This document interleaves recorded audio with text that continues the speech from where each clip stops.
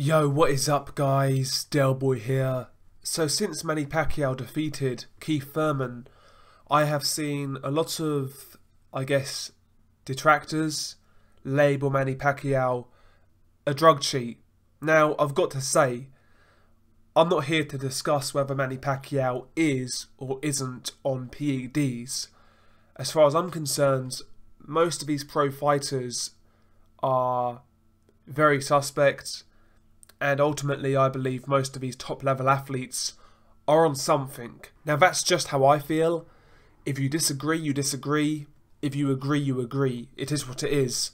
But it's been the topic of conversation in the build-up and aftermath to Keith Thurman versus Manny Pacquiao. Now, as was widely reported, there was no VADA testing for Keith Thurman versus Manny Pacquiao. Now, first and foremost, for me, it's a non-starter anyway, because ultimately it was a level playing field.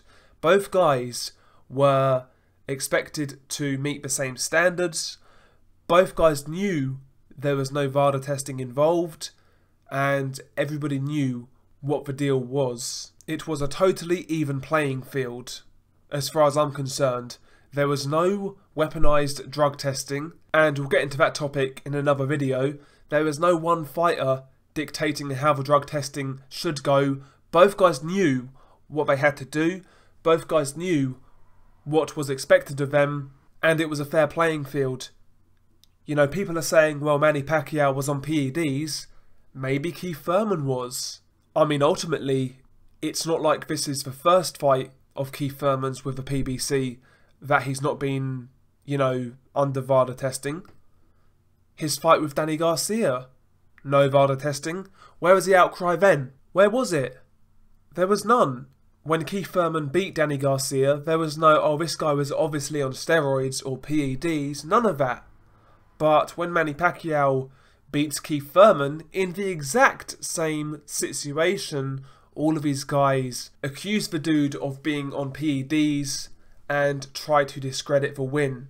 But these guys didn't hold Keith Thurman to the same standard when his situation with Danny Garcia was the exact same. Now, why is that? You guys can tell me, but ultimately, as far as I'm concerned, this was a level playing field.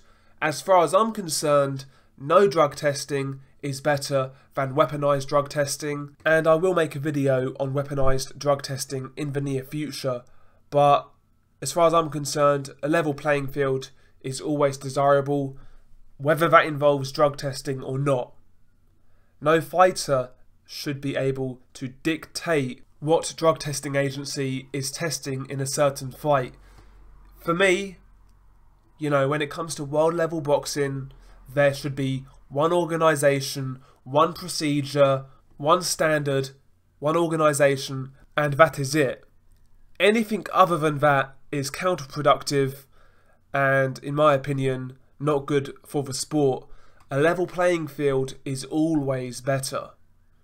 So until these guys are held to the same standards, you are really not going to hear me push drug testing like that. What do you want me to say? Look at Billy Joe Saunders, for example. UCAD said this guy was not guilty of violating any rules, but VADA, or WADA, said he was. Until these guys are all on the same page, until they all adhere to the same standards, drug testing is pointless. When you have fighters dictating what agency is used, drug testing is pointless. It is what it is. And, all of these dudes pushing VADA, I mean, look at Floyd. That dude never underwent a VADA test in his career. You never held him to that standard. Drug testing, like I said, weaponized drug testing isn't good for the sport, as far as I'm concerned. Until there is one universal standard, drug testing is pretty much pointless, in my opinion. And listen, I don't think we'll ever get to that stage where we have one universal standard. But one thing I will say, we as boxing fans, if we are going to take drug testing seriously, I mean, me personally, like I said, I'm not that bothered right now. But you guys who do, at least hold these guys to the same standard, for Christ's sake. At least hold these guys to the same standard as each other. But, you know, I doubt that will happen. Share your thoughts below. Peace.